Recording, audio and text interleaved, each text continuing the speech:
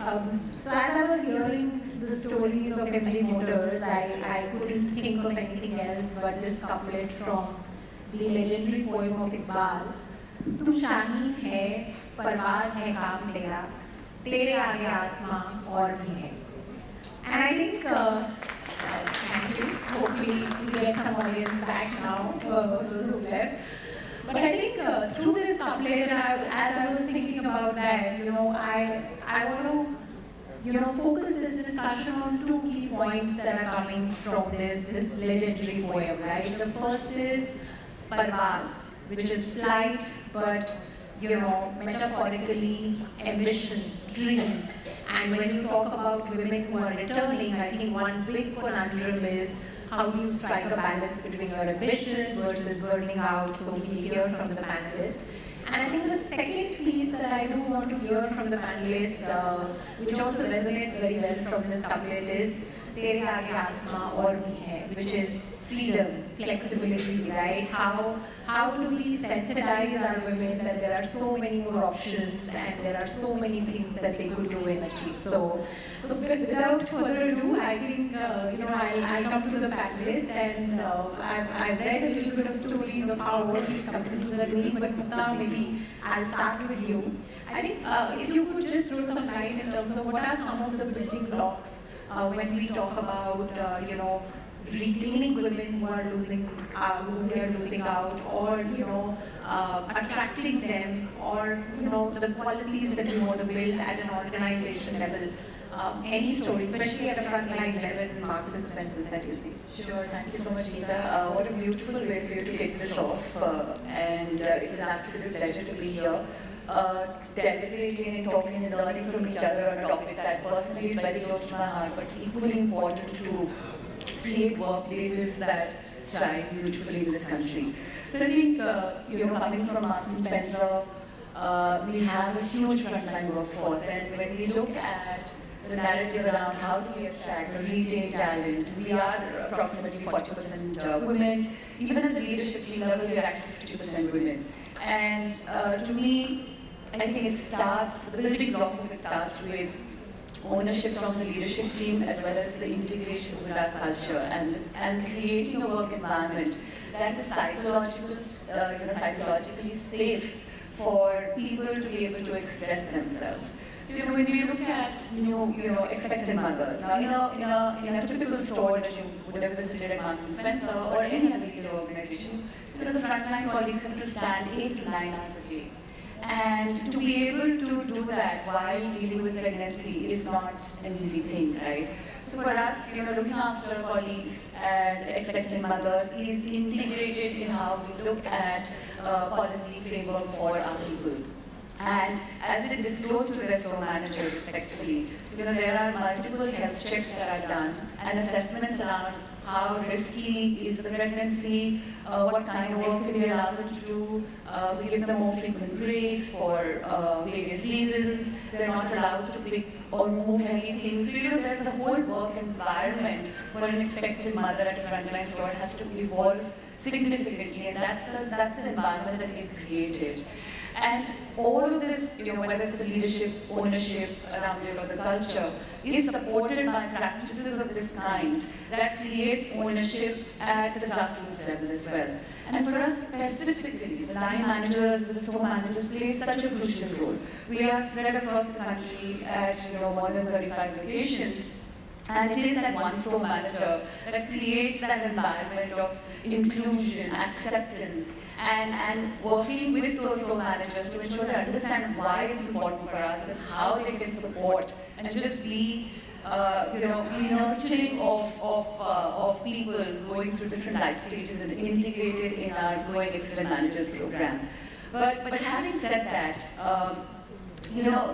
I personally think when we're able to retain a workforce of this kind, attraction also comes naturally, because it just becomes such an integral part of your EVP, and 70% of our hiring actually happens to referrals. And it is these women colleagues that end up kind of referring to say, this is a great place to work, please come and join us, because we know we will be taken care of. So I think it's the overall, in summary, the aspects around culture, leadership, ownership, policies and practices flexible benefits, work arrangements for our not just for store colleagues, but even for corporate office, and then involvement from our line managers. Sure, thanks so much, Mukta. And I think that's pretty insightful, and also takes me to the next question of what you spoke about of implementing on the ground. And maybe Pallavi, I'll come to you, especially in areas like supply chain, is a male-dominated area. What are you doing at a more grassroots level with the managers, and also how do we sensitize women who are going to be on leave and they have their own fears, etc. So maybe you could throw some light in terms of the implementation level of this, and how do we sensitize any successful reintegration stories as well. We would love to hear. Absolutely. See, I think when it comes to women returning back or women planning to go on maternity, etc., right? I think it works both ways. So how do you, one, create an ecosystem that's favorable for women to, during their maternity journey and further during their motherhood journey, because it doesn't end really after they come back. It goes on. And then, and when it comes to ecosystem, it's about shifting mindsets. A lot of times we talk about policies, we talk about processes. We have flexible work arrangements, we have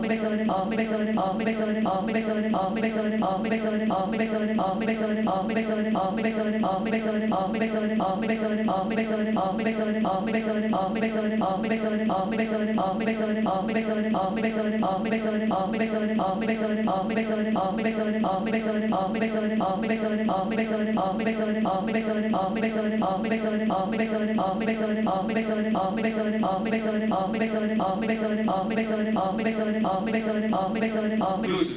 You should not tilt the balance to one side so much that.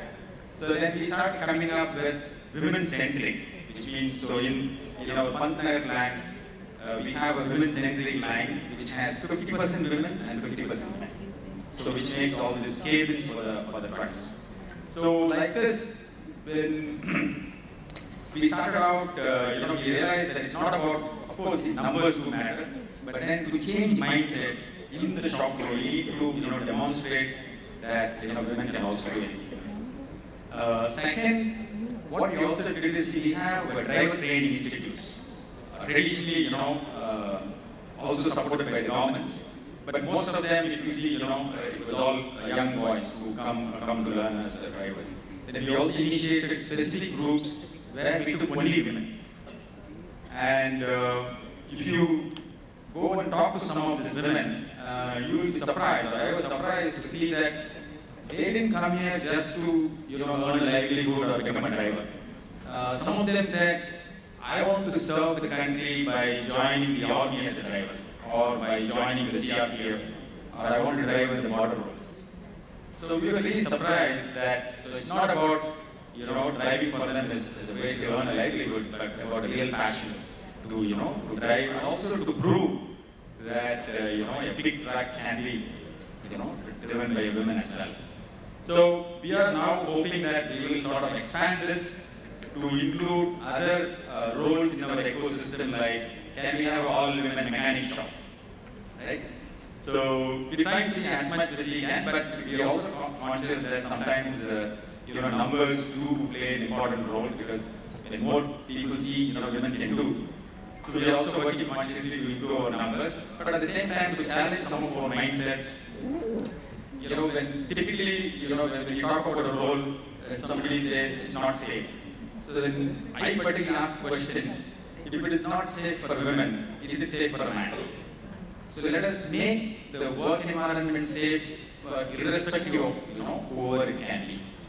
And of course, to support, we really come up with, in my opinion, some very good policies where any of our working mothers, if they want to return after their maternity leave, they have an option to work 50% from office or 50% from home, or work entirely from home, depending on how their support system is, up to 2 years.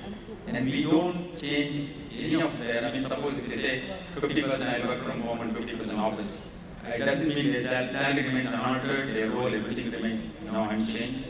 So we thought that this first 2 years is the best way you can support a mother, by allowing them the flexibility, whatever they want. They can work full-time in office, or 50%, or be full-time at home and still contribute to their. Then we also introduced policies like, it's not just about the mothers, but sometimes women have, or they need this primary caregiver time or a sabbatical. So we also come up with 2 years. They can really opt to go out and provide that to their family. Yeah. So these are some of the things we are trying to do. Oh, that's very interesting to hear, and I think this is more a personal opinion that many times you get a promotion or you come back from a long leave and you're given a role and you're tagged as a diversity candidate, which many of us don't like to hire here. So the conversation has to move not just flexibility for women, but I think flexibility in general, because it's not that men don't need it. They need it equally. It could be aging parents, or it could be any other reasons. And when you create that environment that it's not only for women, but in general a culture of flexibility, I think the acceptance level suddenly kind of goes up. I think coming Geeta to you and taking cue from the earlier couplet of Parvaz, right? One of the pieces that personally I feel that happens is that when women return from work, either it is that they think that okay, maybe I will not apply for an ambitious or a challenging role, and let me take up some more transactional activities which will allow me flexibility. So, but at the same time, that reduces their ambition over time.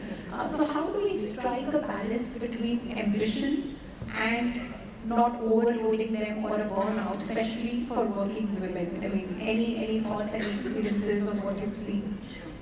Thank you, Geeta, and you're a namesake, so that's interesting. And quite agree with a lot of good examples, I think, that got shared for Ashok, Leyland, Flipkart, and M&S, and I'm also sure HSBC as well. I think it's hugely gratifying to see that there is some serious effort happening in the corporate space to ensure exactly this doesn't happen. So we have often heard of an ambition gap in women in the Middle Ages. I mean, it's true that your career peaks around the time that the life stage challenges for a woman also peaks. And that's the reality. Irrespective of the profession that you're in, whatever job you're doing, if you're doing something outside of work, probably around the mid-20s to mid-30s is when you are at your best in a lot of ways at work, and that's also the time you get married and probably move cities and also have your first child and eventually a few years' time a second child. So this is a challenge, and that's the period when biologically and maybe nature designed us like that you start to prioritize a young life more than anything else in your world at that point in time, and genuinely want to give it your best shot. So in a woman's mind, the priorities naturally shift. But from my own experience of having 2 children, and my daughter is now 27 and son is 22, so from my own experience of having, gone through this journey, I think that period of time when there is an ambition, I would say deprioritization of career, is for about 24 months, maximum 36 months. And for me, it was less than 6 months. In 6 months, I was like ready to go to take up the next big challenge and things like that. So it differs women to women. But for most of us, in about a year or two, we want to get back onto the race, okay, in our full gusto. And by that time, you have given your best to your baby, and you really want to do it there. This period of time is what organizations need to find ways to manage. This 24 months period, and there are many ways in which one can do that. For instance, we have a mentoring program internally, which we internally call Inspire, where you have women who have gone through this journey, offer mentoring support for younger women who are either planning the family way or not yet there yet, but just so that their mind is conditioned to the thought that you go through this journey, but there is a period of time that you have to naturally prioritize this, and the organization supports you in this. In fact, our policy of the flexibility policy, the rating protection, as somebody mentioned, very important enablers.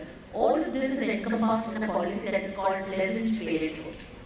So the organization values the fact that you are a parent, and why it's called a parenthood is because we wanted to make it gender neutral in many ways, because the whole policy is designed as a primary caregiver, and mostly the primary caregiver is a woman, especially certainly in our country.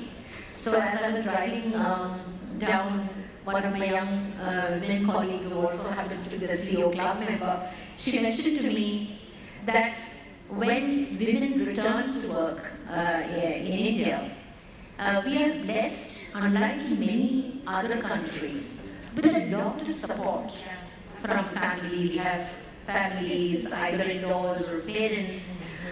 We are able to find house help far more easily than in many other countries where you don't find it extremely difficult to get domestic help. There are creches in whichever way, either home creches or organized creches.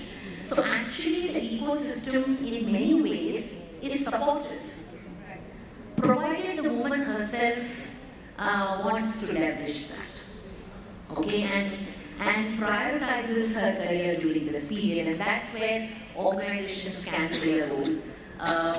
First of all, awareness on what is available to her as support, whether it is in terms of flexibility, mentoring, when she comes back, giving her a period of time, maybe a year or so, in a role that does not require her to travel as often maybe, or in our case, for instance, if you're in a branch, and we have 8,000 branches across the country, what we offer as a strong support is the fact that she can move to any part of the country and still have her job, because we can enable that now, even in smaller locations, lead geographies, etc. So that's a huge advantage.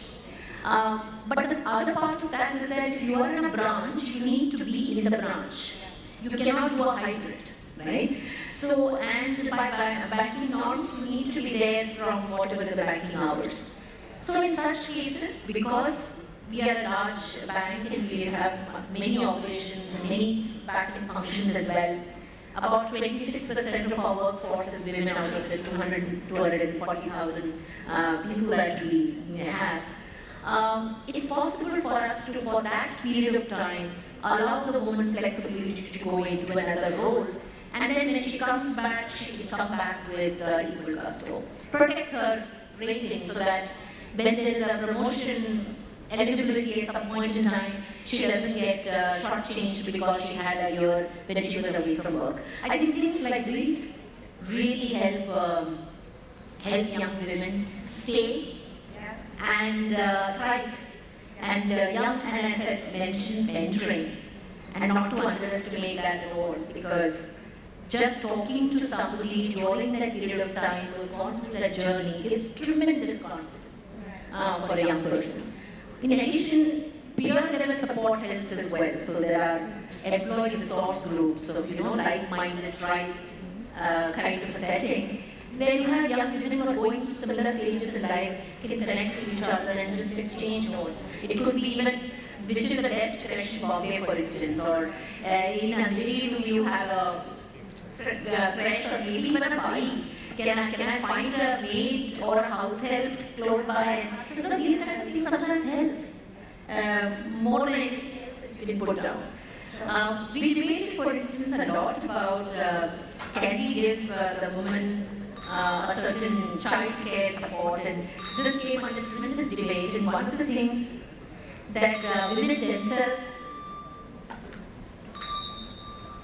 we are time out, is it? We're running okay, then but you know, we had this conversation. I don't want to. Then I think I should give Archana time to speak. Thank you, Archana. Maybe, you know, I mean, just to conclude for everyone, you know, how do we measure the effectiveness of all this? How do organizations measure the effectiveness? Okay, I see the red board there, so I'm going to keep it really short. You can have whatever measurement you want, but if you don't have the right tone from the top, and you're not doing any of these initiatives from your heart, they're going to fall flat. But just to tell you the kind of measurement that we do at HSBC, because we strongly believe in measure what we treasure, we have a very strong tone from the heart. We bring a very strong tone from the top. We bring our heart to work. And then how do we measure it? We measure it by looking at numbers, hiring, promotion, actually the whole gender ratio. We were amongst the first few global banks to actually declare our pay parity, the pay gap analysis for about 80% of our population.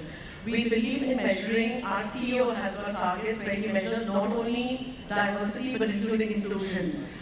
So we work on lots of parameters, things which move the needle. And not only that, it's not only measurement of how we are doing as an organization. When we have our annual Global People Survey, we take feedback from staff to say, how are we doing? Everything that we say on paper or we say that is happening, actually do you experience it in your life? And those are the scores that actually contribute overall to the measurement that we do. So it's a complete 360 for ourselves. So.